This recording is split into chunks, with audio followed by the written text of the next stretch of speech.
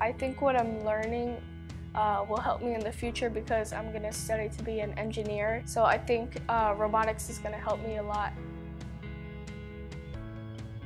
The most fun thing we've done was fly drones.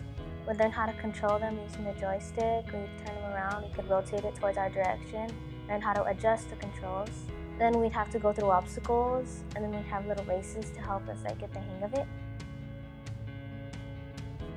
It's really interesting how you go from one thing to the other, and then the challenges keep on coming. So the more challenges you come, it's more fun.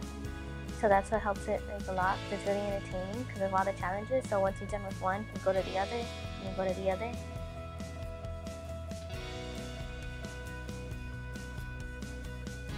I'm learning how to be a better student, how to have fun with whatever I'm doing, and then I'm learning that failure leads to success, and it's very helpful for the future. I think this camp has helped me with math and science a lot.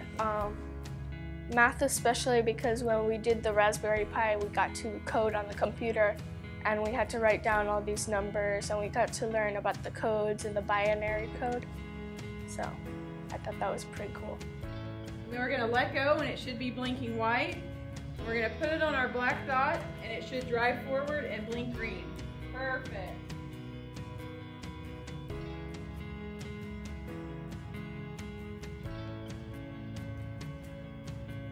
We learned how to program a Snapchat filter. We would create our own character with all the things, but you would have to have variables. You would have to have the character starting, and then it would have mouth, eyes, nose, hair, the person you want it to be, and then it would be good after you program everything with the variables.